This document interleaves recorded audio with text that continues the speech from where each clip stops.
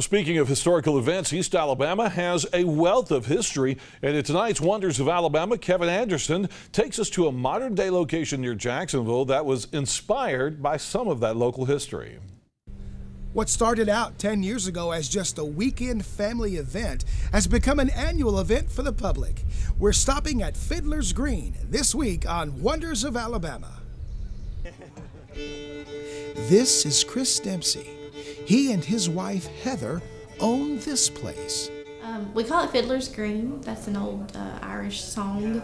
My husband Chris is in a band, unreconstructed, and he plays the fiddle. And anyway, it's just about kind of a perfect place that you would go, I guess, after you pass away. We've always had an interest in old houses, and we considered moving an old house up here. We started building, and then the Gidley Lockett house in Jacksonville was built in 1855. It was about to be destroyed.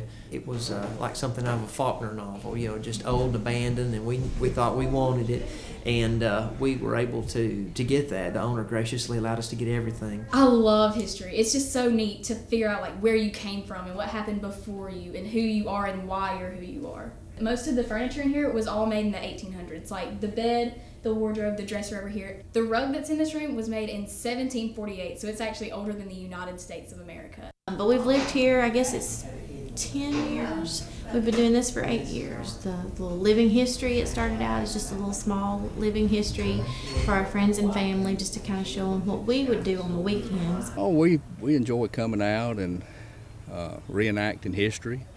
More than just guns and cannons, this skirmish features a touch of drama as opposing soldiers take prisoners, setting a house on fire. The popularity of Fiddler's Green has been growing, drawing people from everywhere.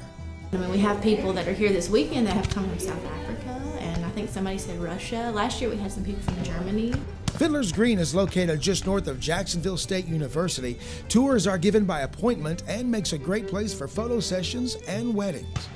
Discover more about this incredible place by logging on to fiddlersgreenalabama.com.